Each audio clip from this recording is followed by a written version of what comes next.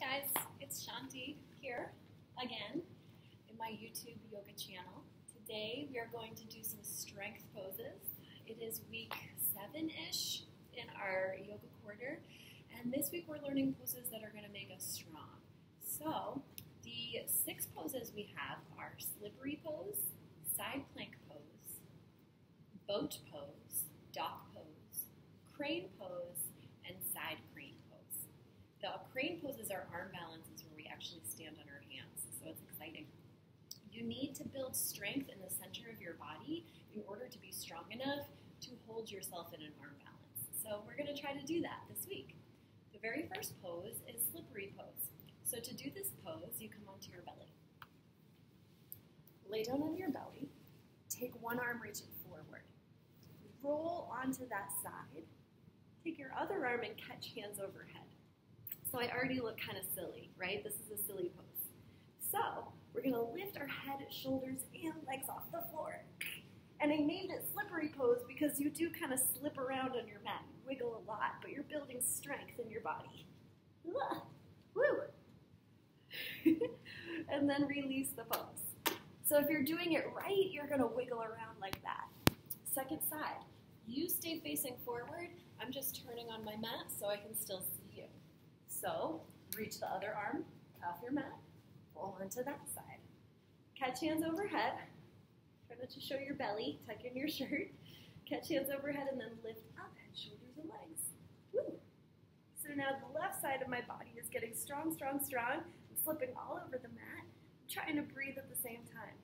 Whew. Great. Next is side plank pose. I'm going to show you 2 variations of side plank. I'm already warm.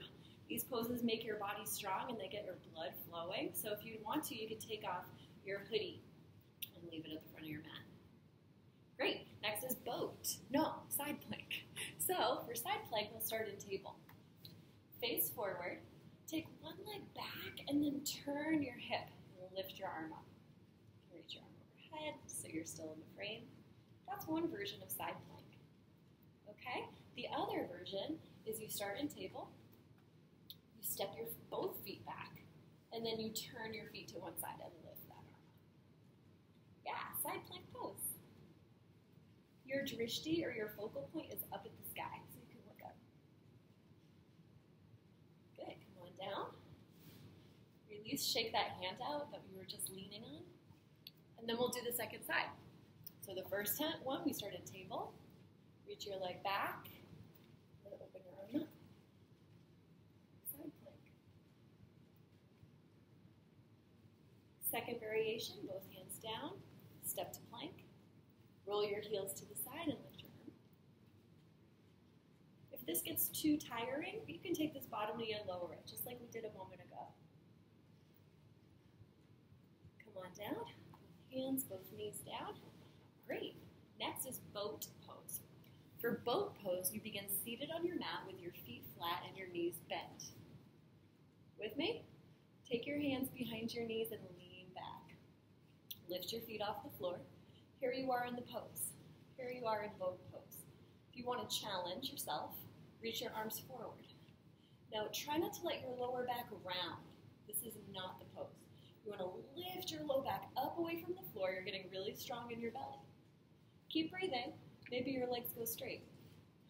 Keep lifting that low back up, up, up. And then even more challenge, reach your arms up. That's boat. Lift, lift, lift, and then release. Give yourself a hug. Next is dock pose. So a boat sleeps at the dock, right? So our dock pose is we start from laying down. On an exhale, lift your head, shoulders, and legs. It's like boat, but way lower. So a nice straight line, you're breathing. Keep breathing. See if you can hold for 2 more breaths. Whew, release. Let your arms stretch, take a big stretch. Pull your knees in, give yourself a hug. Come up and sit. All right, so these next ones are the arm balances. They're a little bit crazy. If you can't do it, that's okay. I want you to try. The more you practice, the more likely you're going to be to get the pose. Oh no, let's see. My screen went blank. I wonder if it's still recording. Shoot. Okay. Yep, still recording, of course. Hi. All right, so for crane pose, we begin in our low squat, okay? So you come into the front of your mat and squat. Your feet are on the floor, your heels are lifted up a little bit, your knees are open, okay? Your hands come inside your knees are outside your elbows. I want your knees to squeeze in, right? Your legs are squeezing in. At the same time, your arms have to press out on your legs so there's an energetic connection. It's almost like your elbow and your knee are fighting each other, okay? And that strength lifts you off the floor. So to start, take your hands down about the width of your shoulders. So walk them a little bit apart. Lift onto your tiptoes. Look forward. Remember, you need a drishti. Pick up one foot, put it down. Pick up the other foot, put it down. Maybe that's your crane. You just play with those two. Eventually, you pick up one foot and then the other. And you try and touch your toes to each other. Fun, right? Great. Now, eventually, once you've done that a lot, you can do it a little bit higher. So you lift your heels off the floor. You tuck your knees into the backs of your arms. Lean out. Remember to look in one spot and touch toes. Even further, jump to a push-up, chaturanga. Just for fun. Maybe, maybe not. After crane pose is side crane. Now this is a super hard, challenging pose. Last week we did our chair twist. Remember this? So this pose preps us for this pose. So to get into this pose, you stand on your toes, your knees are together, pointing forward. Take your hands to your heart. Turn to one side, right? So now I want your elbow to the outside of your knee and your other elbow into your hip. Spread your hands wide and away from each other. Lean over, lift your back foot. Take it down, and then maybe you lift both feet up. Maybe. Whee, it's fun. Side crane. Further still, try and make your legs straight. Or not. And then come back down. Great. Make sure you try on the other side. It's okay if you're getting warm.